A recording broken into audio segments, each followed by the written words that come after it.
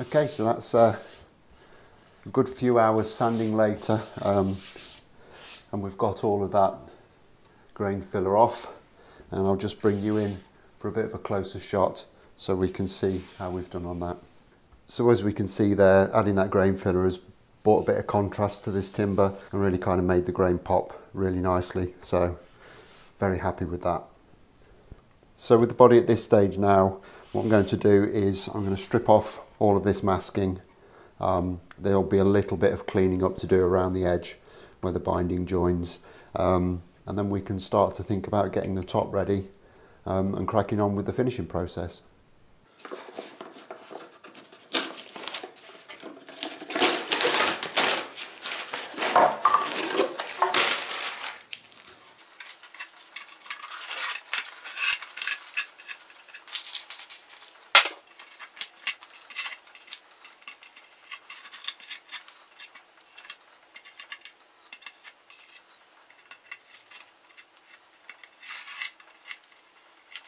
Okay, with that unmasked, you can probably see there's a little bit of a dark line around the binding, and that's simply where the masking tape has stopped me from sanding close to the binding. So what I'm going to do now is just set this up and very gently sand that away, again trying to keep away from the edge of the binding while I do it.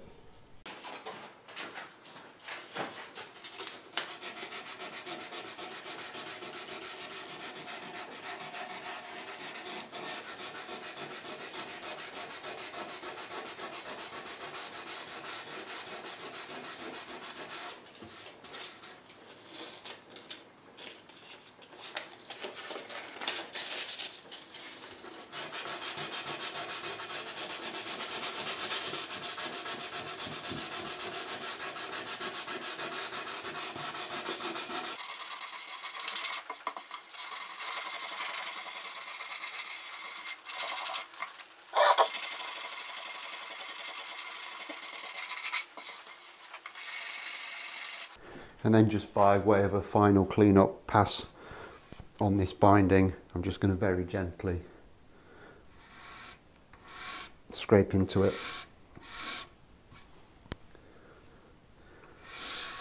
with a sharp utility knife blade.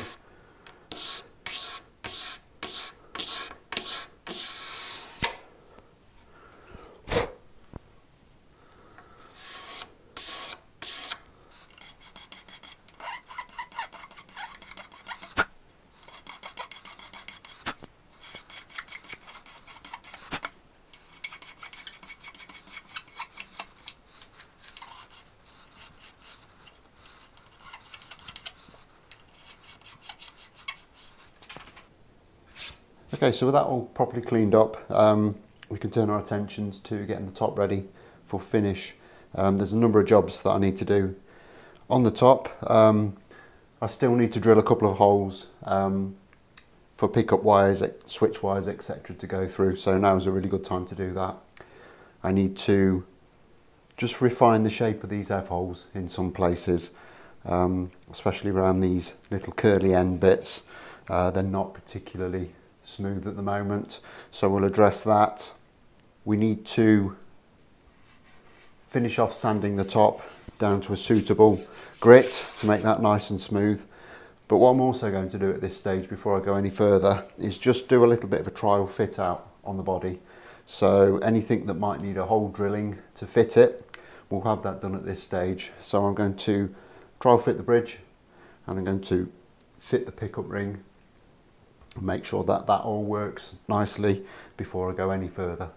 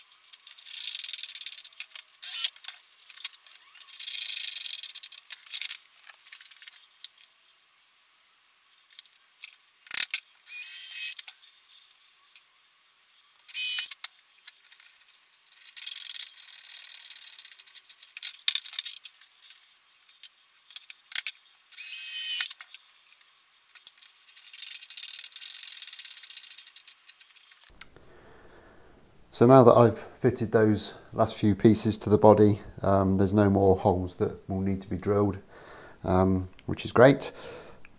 The reason I've done it at this stage is A, because there's just so much less risk of damaging the finish if all the holes are already drilled.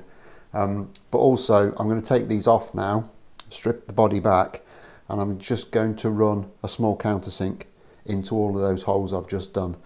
And the reason I'll do that is it will soften those edges and mean that I'll be able to get a much better film of finish over them. So when I come to rub down, etc., there's much less chance of me breaking through the finish.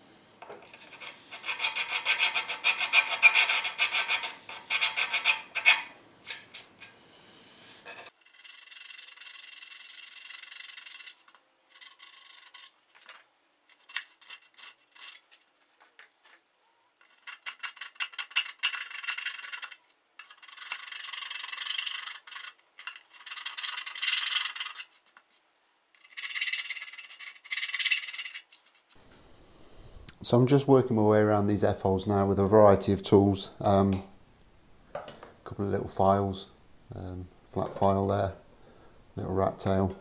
And also I've just made a tool up, don't know how closely you can see that, but it's a little piece of maple that I've put a radius on and then just attached a piece of 240 wet and dry paper to it. And I'm just working my way around these F-holes now, just smoothing out all the little curves and edges on them. It's not really that bad a job, just takes a little bit of time, but it's one of those things that if they're not right, it will stand out a mile, so need a little bit of time on these.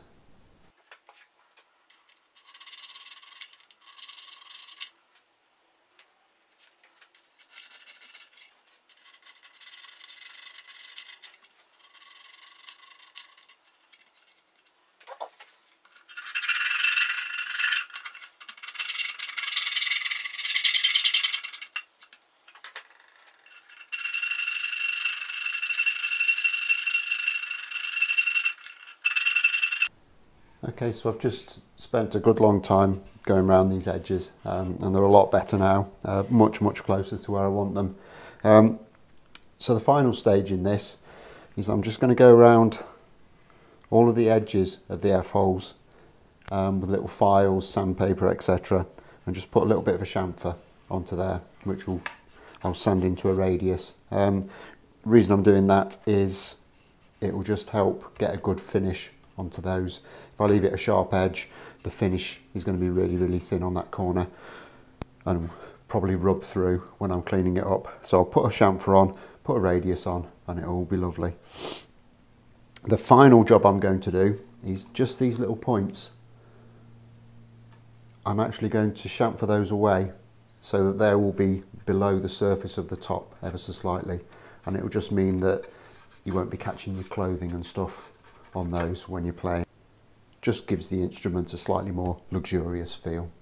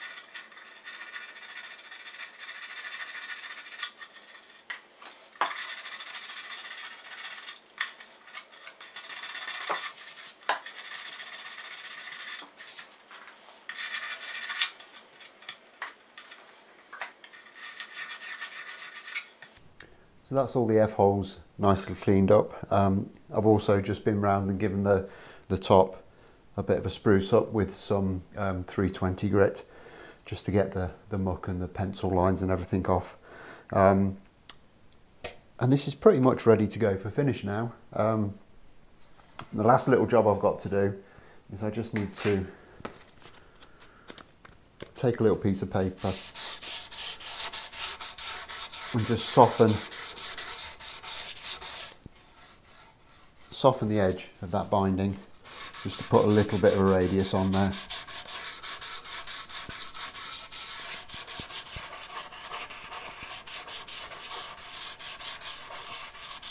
Again, that's going to be much nicer to the touch.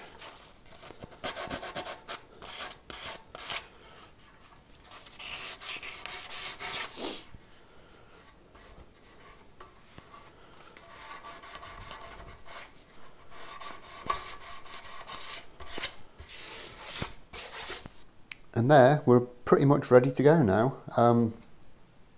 In terms of what the finish is going to look like, it's going to be a burst of some sort, something vintage looking, so something that might once have been a cherry burst that's faded to something a lot more subtle. I'm not quite sure exactly what colours I'm going to use yet. I'm going to do a few samples and a few tests and see what I come up with. But that's for next time. I'm going to leave this one here for now. But before I go, I just want to say a massive thank you to all the people that have subscribed recently. We broke the 900 subscribers barrier this weekend, so that makes me extremely happy. So thanks a lot for that. If you haven't already done so, hit that subscribe button, and I'll look forward to seeing you on the next one. Thanks a lot for watching. Bye bye.